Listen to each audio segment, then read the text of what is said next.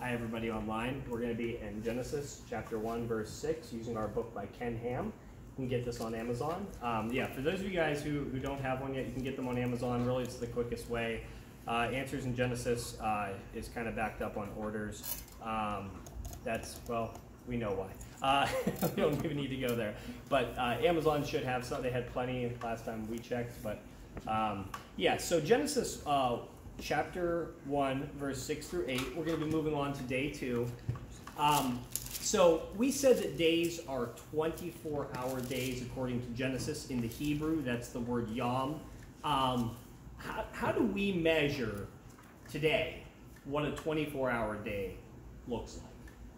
What determines what a 24-hour day is? Rotation. The rotation of the earth, right? We have daylight. How do we determine what a month is? What's that based on? 30 rotations. It's based on a celestial object. It's based on the moon, right? So it's based on the moon. How do we determine a year? Around the sun. Around the sun, right? And that's why, obviously, I don't know all the science for this. The Earth has a tilt, but when it gets to a certain point around the sun, the tilt is not in our favor. And because we're not near the equator, it gets really cold as it's been. That's why it's been freezing this winter. So, and you have other factors. But where do we get the week from? Where does a week come from? From God, right? He's Exodus 20:11. He says, for in 6 days God created the heavens and the earth and rested the seventh day. And he tells us, so you should rest as well and observe the Sabbath. And so, you don't find the work week anywhere in nature or anything like that, but it is built into human society by God. We see that for all of human history, unconnected cultures have a week. And it is kind of odd when you look at it from like a naturalistic perspective, but when you look at it from a biblical perspective, that's where we left off, talking about God creating this as a pattern for us. Can someone read Genesis 1, 6 through 8 really quick? Because this is where we're at now, moving on from day 1. 1, 6. Yeah, 1, 6 through 8. Yeah. Then God said, let there be a firmament in the midst of the waters, and let it divide the waters from the waters. Thus God made the firmament, and divided the waters from which were under the firmament from the waters which were above the firmament. And it was so. And God called the firmament heaven, so that the evening and the morning were the second day. Okay, so looking at this, I want to share with you 2 possible theories. I take one theory over the other as probably a little bit more likely, but either one is probable. Respectable scientists and creationists hold both positions, so I just want to give you both of them. I don't think it's really one to go to war over, to be honest. It's not like saying man evolved from apes. That's wrong. We say that. Everybody agrees on that in the creationist community. But this is one of those things that's like, it's kind of interesting. So you notice what it says in verse 6. Let there be a firmament in the midst of the waters. Why? Let it divide the waters from the waters. You got the waters above the firmament, and you have the waters below the firmament, into verse 7. So the first theory is what's called the canopy theory. The canopy theory. And it was interesting, actually, one of you guys pointed out last week that, there are some scientific problems with this, but, if you look at it in today's terms, but, things were different back then. So it's very probable that while this wouldn't work today, it might have worked back then. We do know that the Earth's magnetic field and stuff is decaying very rapidly, and there was a lot of factors that could have been different where this actually, from the scientific perspective, could have worked out. We also understand that we serve a God who created the universe from nothing. So if he wanted to create a water vapor canopy, he could absolutely do that. And so basically what this proposal is, though, the earth was water, and I don't know what would have caused it, through evaporation, through just supernatural means, God caused a water vapor canopy to appear outside the earth, outside of what we would call the atmosphere. And so people, proponents of this, look at verse 6, and they say, well, clearly God divides the waters from the waters. And so there had to have been some kind of vapor layer. It's a very clear reading of the text. They also point to the fact that people live to long ages. And how do you explain, even after the fall, that people live to 900 years old? Well, it could potentially be this water vapor, because you do see after the flood, the lifespan drops, and it begins dropping pretty rapidly. But before the flood, people lived to a long time. Before the flood, you have things on the earth like dinosaurs, things that are able to thrive. And we'll get into dinosaurs and stuff at a little different time. Yes, we do believe that man and dinosaur did live together in young earth creation. And I do think there's some pretty substantial evidence for that, even in archaeology, by the way. But they would argue that people live so long because, you know, you have the sun. Oh boy, we'll put some, this indicates that if the sun was actually that close to the earth, also, I'm just realizing something. It's definitely not drawn to scale either, because the sun, if it was actually that small, wouldn't work out so well for us either. But the sun basically releases UV radiation, which radiation, as we know, can cause things like genetic mutations, which lead to cancer and other things like that, harmful genetic mutations. So, according to this theory, people lived so long because they weren't exposed to UV radiation as much. Now, there are some problems too. It is potential that this would actually cause an overall average temperature of the Earth that would not necessarily be sustainable for life. I mean, nobody has actually been able to create a model of this that would effectively work as far as not killing everything on Earth, because we're talking after the fall. This would have existed after the fall up to Genesis 6. And so, could it account for people living longer? Potentially, yes, I think. You know, they also argue that there would have been potentially more oxygen available as well while this water vapor barrier was there. Now, again, the physics of the atmosphere now tell us that this would not be possible. The atmosphere can't hold this much precipitation now. That doesn't mean it couldn't do it back then. Let me point out another interesting point. Now, this is something that Answers in Genesis and Institute for Creation Research have played with as an idea. I don't know the feasibility. I'm not an atmospheric scientist, so I'll just tell you. They have said it's possible that the water vapor barrier wasn't actually like a mist.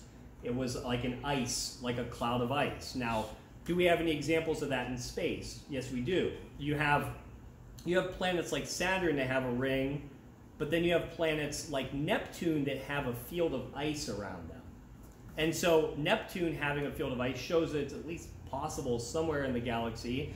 So in theory, it could have been possible with the original Earth. If I'm saying this theory is correct, I'm going to say it was probably an ice barrier.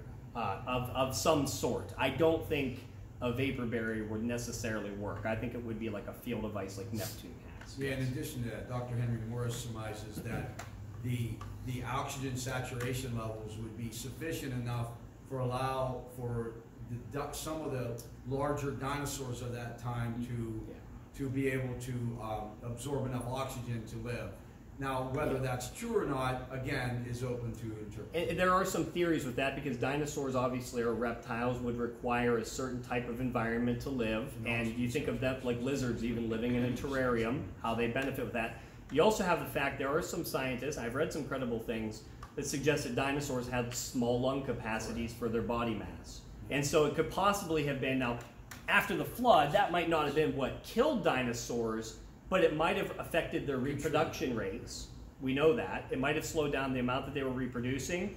And then we know, who's the mighty hunter of Genesis 11? Does anybody know his name starts with an N? Nimrod. Nimrod. We know that Nimrod and the early people were involved in what we would say as like over-hunting, or taking more than you need, just to show off. Nimrod was a guy who liked to show off how good he was at hunting. He didn't like to hunt for the food. He liked to hunt because he wanted essentially to be worshipped as this great mighty hunter.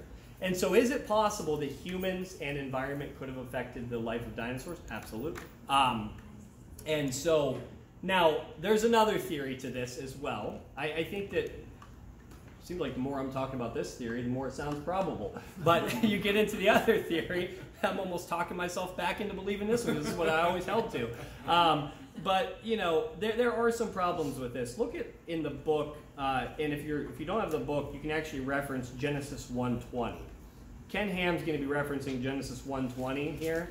I'll read it out of the book because there's some other commentary that Ken actually says here. He starts to list some problems with this. He says, Genesis 1:20, I think this is the New King James he's reading out of. And God said, let the waters swarm with swarms of living creatures, and let birds fly above the earth across the expanse of the heavens. Now notice that word there. The birds are flying across the expanse of the heavens. Now go down to verse 15, well, actually it would be back, verses 15 through 17 of Genesis. Verse 15 through 17 of Genesis 1. It says, and there's going to be, I'm reading from the book, so he leaves a part out. And let them, that would be the stars, be lights in the expanse of the heavens. Notice that wording. To give light upon the earth, and it was so. And God made the two great lights, the greater light to rule the day, and the lesser light to rule the night. Obviously the sun and the moon, we know that. And the stars. And God set them in the expanse of the heavens to give light on the earth. Okay, so the thought that Ken Ham is going to say is, he is going to try to make the argument that the expanse of the heavens has two levels to it. You have, which actually let's this is the first model, so we'll put number 1 here. According to Ken Ham's model, and I'll try to do this so I'm not like, I don't know if I'm blocking anybody. You have the earth, obviously. Well, this is probably not the best drawing. You have this space right here. This would be like your atmosphere. So this would be the expanse of the heavens, part 1. That's the atmosphere. And then beyond our atmosphere, you have, how do I draw stars? That's so bad. You guys can see why I became a teacher and didn't go to art school. Yeah, you have the atmosphere and you have the stars. He makes the argument that the same terminology, expanse of the heavens, is referring to both the place where the birds fly and both the place where the stars dwell. And so he's making the argument that the expanse of the heavens can't be talking about the space between the waters only. Why? Because we see the stars sitting in the firmament of the heavens also.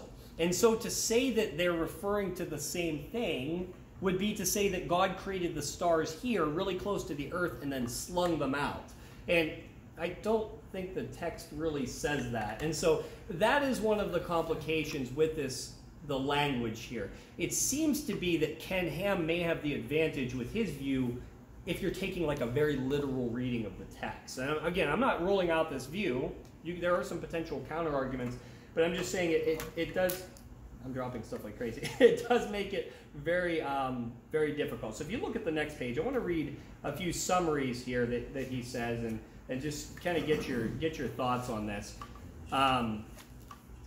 Ken Ham says at the top of page 42, he says, so the flying creatures were to fly across the expanse, and the sun and moon and stars were in the expanse. So what does all this mean? He summarizes. Point 1, the expanse is outer space where the sun, moon, and stars are. The waters above the expanse are the outer boundary of the universe. The phrase across the face of the expanse of the heavens means in the atmosphere where the birds fly. The waters under the expanse are the waters covering the surface of the earth. And so he is trying to make the case, and I will say, to his credit, modern astrophysics actually does back this up to a degree. And they're not Christians, by the way, but there are some, I mean, they don't have an agenda in this. But there are some scientists today who point to the fact the very outward edge of the universe. There are some scientists who say the universe is eternal, distance-wise. That's not correct, I don't believe, from just what we understand about physics, what I've read, and what I think the Bible teaches. But there are scientists who believe that the outward edge of the universe does have a collection of water, whether it be in the form of ice, whether it be in the form of some type of mass reserves of water. That could potentially be true. Now, you know, if you look at this, we'll get into the flood and how all that relates. But so according to Ken Ham, you have the waters below would be the earth, then you have the waters above, that would be the waters at the outward edge of space. I think that that's probably the most probable thing, first of all, because I think it's literally the best reading of the text. Then the other thing is modern science is also beginning to corroborate that theory as potentially true. Now that doesn't mean that the canopy theory is wrong. In fact, you could almost have a combination of both. I mean, the text could be referring to this. There still could have been some kind of layer of an ice ring around the earth too. That there's no ruling that out, even if Ken Ham's correct. Why? Because if you read in Genesis 6, one of the sources of the flood is the fountains of the deep. Does anybody know the language of one of the other sources of the flood? What does it say? Heavens open up. Right. How does it describe the heavens? It describes it as opening what? Something like you open in your house. Floodgates? Like the faucet. The floodgates, kind of. The something of heaven. What's that? No. You said window? No, That's it- correct. Yes, the windows of heaven.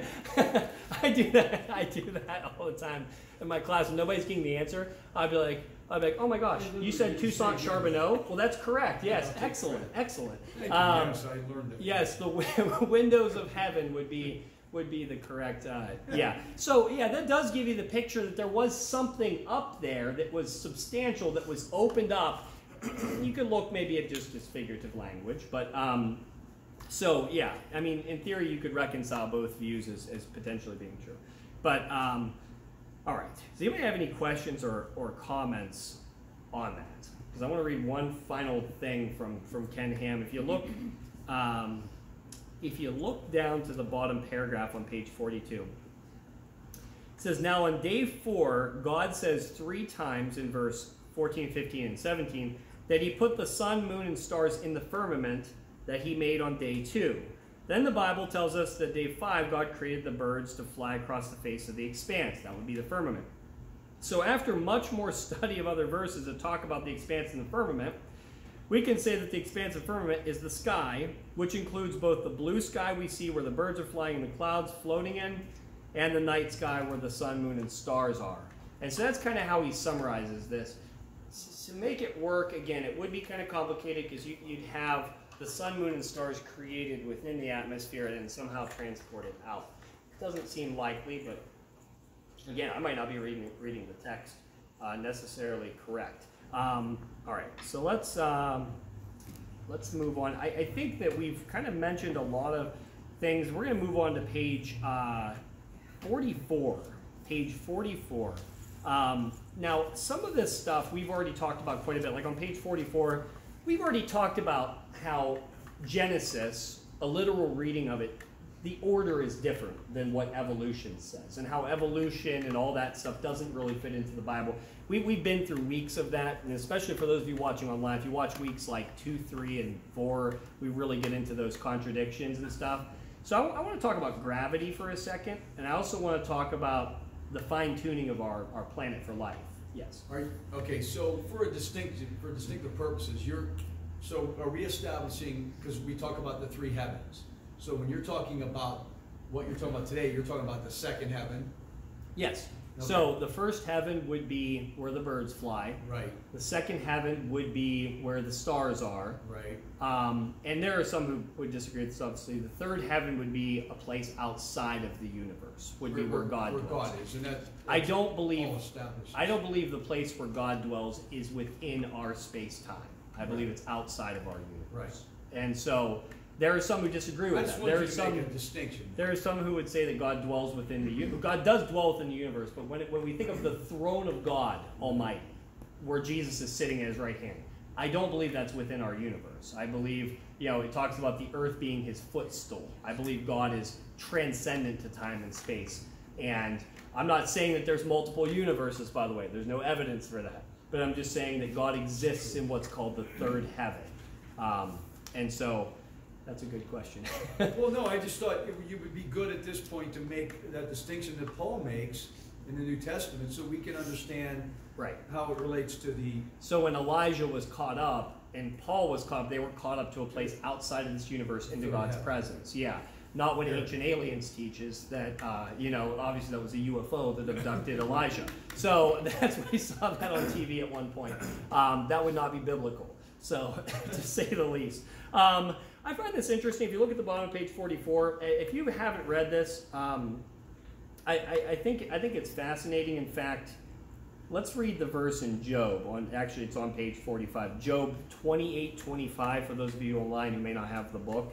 And if you're just turning, Job 28:25. It says God here, it says to make the weight of the winds. And it describes in Job 28:25 the weight of the winds. And let me actually read the full verse. Let me go to that in my phone Bible here, because I think, yeah, it says to establish a weight for the wind and apportion the waters by measure.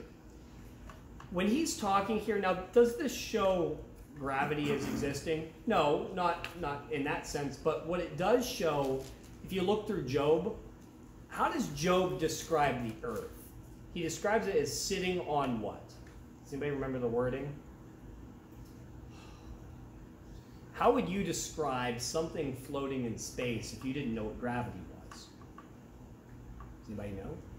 You would describe it as, maybe we need to get to, we will get to this verse in Job. It describes it as sitting on nothing. That's how Job describes it. And so, yeah, so you see this, and Isaiah, by the way, describes the earth as being round. And so the flat earth theory is out. We can throw that out. We'll get to that at a different time. But Job describes the weight of the winds. We understand that he describes the earth as being suspended on nothing. So we do understand that there's this mysterious force throughout the universe called gravity. And it really, if you ever wonder, why did things not just fly out of the earth? Why did the water not just fly out and disappear into space? Why are the stars staying where they're at? Why do the planets revolve around the sun? Why does any of this happen? It's because of gravity. And it's a really remarkable force. Now, do we know that why gravity exists? We have no idea. Scientists have absolutely no clue why gravity exists. They will say this, and I've heard astrophysicists say this, we just know that it works, and that's good. And so we know that it works, but we can't quite describe what it is, where it came from, and why we have it. How did it develop? And so if you look, that's just a small example of what we call the fine-tuning of the universe. And so you might have heard these arguments before for creation. For example, the Earth is the only planet we've seen in the entire universe. It's literally designed for life. It could not have come about by accidental cause. We have one universe.